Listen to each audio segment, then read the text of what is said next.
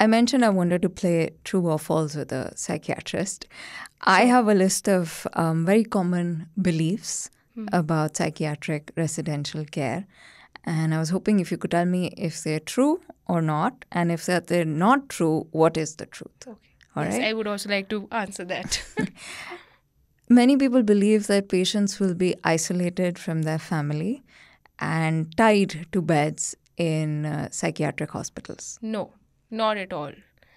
Now we cannot tie anybody to the beds. Not at all. According to the new mental health law, if severity exists after I have given the medicine, now I cannot give more medicines.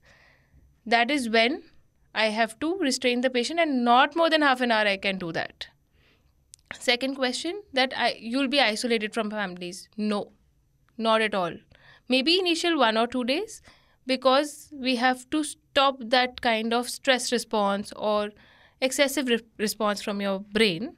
Then we have to cut down all the stimulus from the environment. Maybe 1 or 2 days, but not that I'm going to isolate you. You need that kind of support from the family. So I actually prefer that family should stay with them so that they feel that they're belonged. It should not be that, oh, I'm left alone. So no. And if they're absolutely okay, yes, the family can come and stay with them. Many of the movies about psychiatric hospitals, the minute you enter, it begins with you being injected with something. Is that how it happens at your facility? No, not at all. Yeah. Like I mentioned, we first talk. You need to also understand what the other person is facing, what the other person's pros and cons are, that I don't want to do this or I don't want to do that. First, you have to understand at his level or her level, and then go ahead. It's not that, oh, come, I'm going to inject you. No, not at all. And do patients, particularly those who might be cognitively coherent, do they have a right over the medicines that you may or may not give them?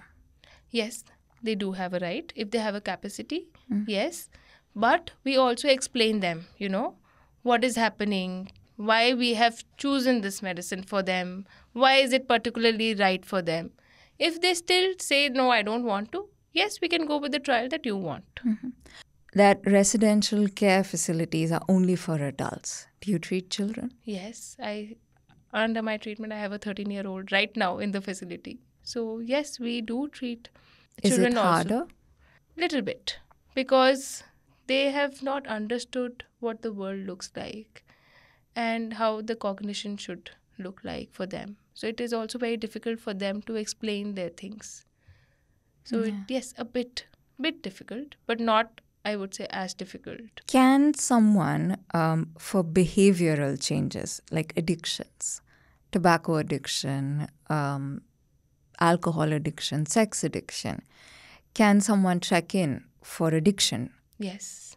A lot of patients, when they have that will that they want to leave, so we have a rehab especially for them at Chhatarpur, that we have special addiction center where we treat them properly so that, how the future life could look better for them. Yeah.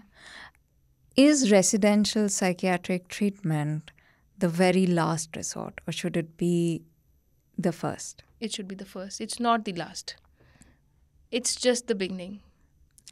Is it a quick fix for all your problems? Like you give it money and you're guaranteed to be fine at the end of it? See, money cannot solve everything. It takes time in psychiatry.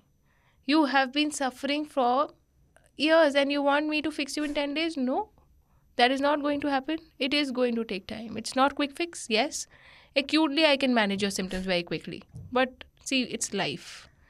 I need to teach you and help you out how to go ahead. And that can take time. Yes. So no matter how much money I give, I will have to put in the effort. Without your efforts, it's not going to pay any bit.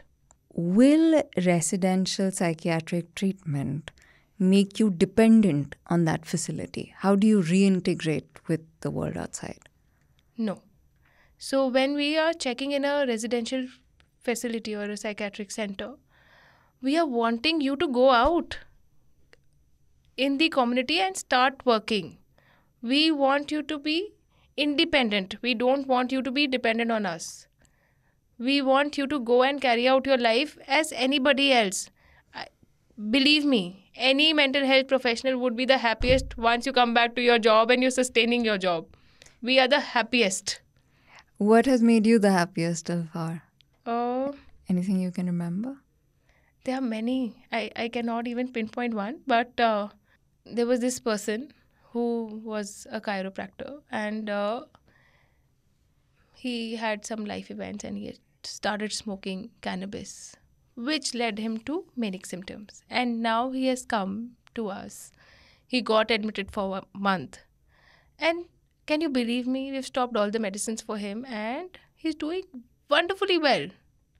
There was this girl, believe me, the whole team did not think she could pass 12. And she's got 86% and now doing beautifully well.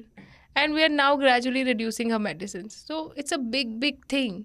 Imagine where you just have an attack which nobody knows. And the family also does not know. And they are also panicking around you, oh, what has happened, what has happened. And now you see they're functioning so nicely that it gives you goosebumps when you talk about them.